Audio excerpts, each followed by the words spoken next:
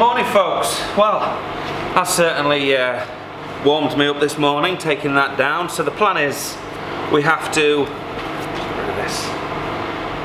varnish the top this morning, get all this bar collapsed and ready to go into the back of the van, and well, that's pretty much today's job. And then also I want to try and start to put the railings up in the beer garden. So we shall see how the weather treats us today, and if indeed the brickwork has gone off enough.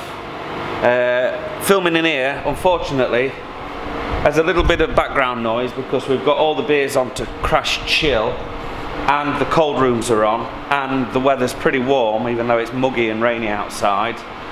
So as you can see behind me, looking over there, he's sat nicely at 6.5 degrees. Tank 2's at 11, that's coming down slowly, and tank 1 is also at 6 degrees. Whoa, is also at 6 degrees. So yeah, they're definitely battling the heat in here today. So all I'm left to do now, actually, or the next job should I say, not all I'm left to do. So the next job is to take everything off the top here. It's all been cleaned down, it all works perfectly. I'm really happy with it, how it's all turned out. We're going to have to take out all the stuff from underneath. So you can see the kind of the setup that we've got with the auto tilt. The kegs are going to sit under there. The pipe work's going to stay on, so we'll just be disconnecting this kind of stuff. Hey, the drip tray works. And yeah, once this tank and this pump and the chiller are off and away, then we'll get some varnish out, we'll varnish it in place, we'll give it the rest of the day to dry, and it should dry today. It's not too humid, it's just it's warm. And hopefully this will be all ready and cured to go onto the back of the van come start of play tomorrow. And also, hopefully, by that time we will have the iron railings on the wall. So let's see how we get on today. So first things first, I'm really excited that the railings actually fit in the brickwork. That's a good thing. The next job is to mark everything up, get the holes drilled, get them in position, and hopefully they'll be solid as a rock.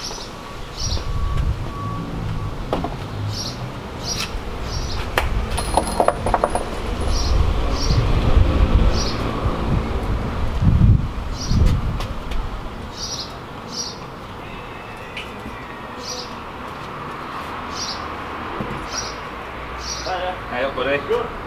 Coming on, isn't it? Good. You reckon to it? Hopefully it fits. There we go. Spot on. I'm chuffed with it. Yeah, if we get the weather for it, eh? It'll come, it'll come. Thank you very much. That's what it's all about, innit? Compliments from the passers-by, that's why we're doing it. That's a good feeling.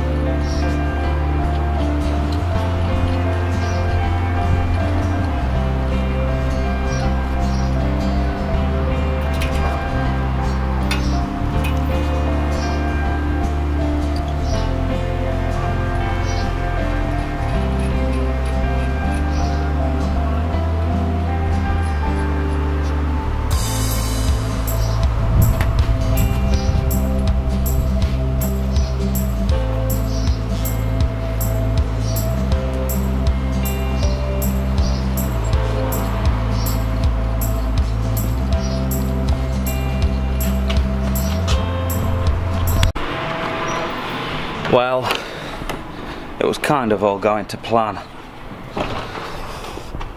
and then something terrible has happened. The brickwork has cracked and I've been putting the fencing up. Now I think I know what it is. On the way into work this morning, I had reservations about a 2x2 pillar, which is over 1 metre tall, being sufficient to bear the weight of an iron railing fence. So as I was driving to work, I was looking at all of the other pillars that were built around Retford, and they all seem to be at least 1.5 bricks wide. So it's like, if you were looking long ways down the brick, it's 1, 2, 3, and I'm only 1, 2. So yeah, I'm a bit pissed off with myself, if I'm honest. So we've got the railing up. I mean, it looks pretty nifty. I'm chuffed with it. But as I was drilling into the cement, you can see that we've split that there, but that's not the only place. Also down here, you see that section there, that's wobbling as well. So out of the whole block, we've got 2 areas where the bricks have cracked, and well, frankly, I think I'm going to just have to take these 4 pillars down and do them again. So how do I do that, you might be asking? Well, what I'm thinking about doing is coming into the garden a little bit with it. So we come out another brick and we come side 1 more brick almost. It's going to be difficult to rejig the size of the railings to get them all to fit, but because I gave us so much room down here for the fixings, I think I'm going to be able to do it. I've got basically 100mm on each rail to pinch, and the bricks are 100mm wide, so I think I can do it. I'm not happy, but c'est la vie, it is what it is. I'm going to have to knock these bastards down and redo them. Bastard.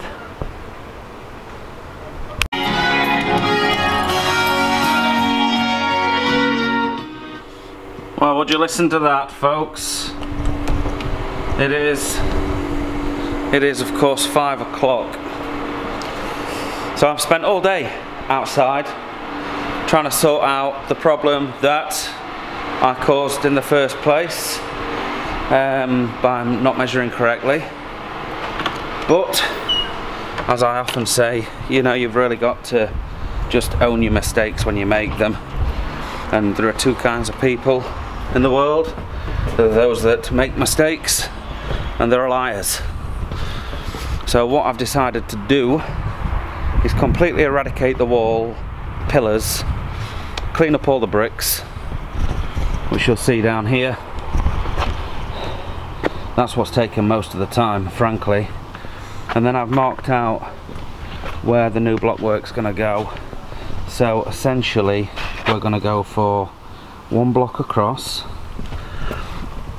1 block back like that, on that width actually, and then 1 block back. So if I lay it out on the floor, you'll get a better impression of the size of what we're kind of shooting for. So instead of having a 2x2 pillar, we're going to have this kind of effect, like that. How do you like that?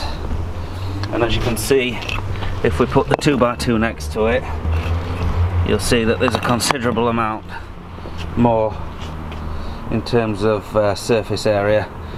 And in the centre, I'm thinking about dropping a steel bar down there and then just filling up that central hollow section with cement, and that should then obviously give it a lot more stability, prevent it from cocking over.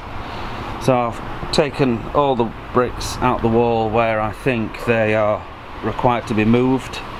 Still a little bit of movement to do on that one there. That's going to come across to there. 2 bricks to come out there. And then this one will butt practically up to the existing railing. And there you can see on this side is some of the original wall that was there. So yeah, not a happy man. It's basically a day down the drain, kind of rectifying just a miscalculation, something as simple as that. If I'd have thought that I needed the pillars to be as tall as they have turned out to be upon designing the wall, then when I put the foundations in, I would have made the pillars built in and would have taken it right from the floor up. But the way I'm going to rectify the problem means that we're going to have to do a little bit of a half-bodged job to try and get it to work. But hopefully this time next week it should be problem solved and we can move on, get the railings up and forget about the whole situation, because that's, I think, what I want to do. I'm not happy about it. So that's it for the vlog today, folks. I'm going to go home, I'm going to cry in the shower for 10 minutes and then hopefully come back tomorrow morning fighting fresh, crack on with the job and put it right. So we'll see you then. Cheers.